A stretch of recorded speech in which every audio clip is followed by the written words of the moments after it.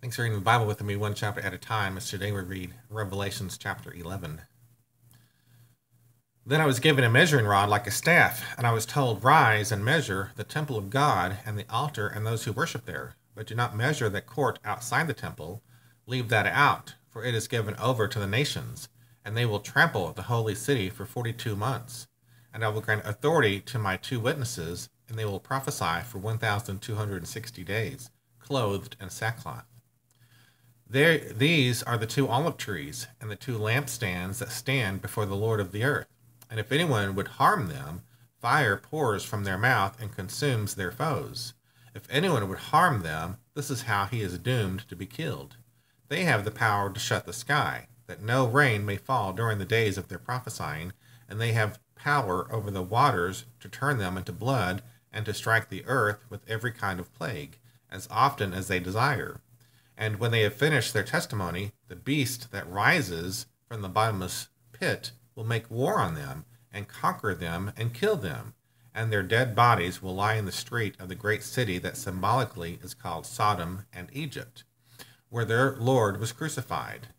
For 3.5 days, some from the peoples and tribes and languages and nations will gaze at their dead bodies and refuse to let them be placed in a tomb. And those who dwell on the earth will rejoice over them and make merry and exchange presents, because these two prophets had been a torment to those who dwell on the earth. But after 3.5 days, a breath of life from God entered them, and they stood up on their feet, and great fear fell on those who saw them. Then they heard a loud voice from heaven saying to them, "Come up here." And they went up to heaven in a cloud, and their enemies watched them. And at that hour there was a great earthquake, and 1/10 of the city fell. 7,000 people were killed in the earthquake, and the rest were terrified and gave glory to the God of heaven. The second woe has passed. Behold, the third woe is soon to come. Then the seventh angel blew his trumpet, and there were loud voices in heaven saying, "The kingdom of the world has become the kingdom of our Lord and of his Christ, and he shall reign forever and ever."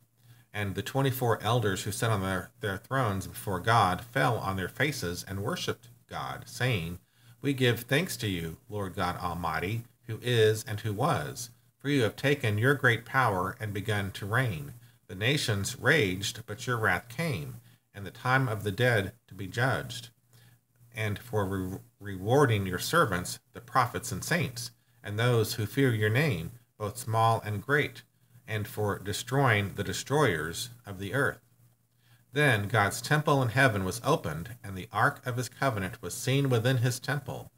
There were flashes of lightning, rumblings, peals of thunder, an earthquake, and heavy hail. Thanks for reading with me as we read Revelations chapter 11. Have a great day.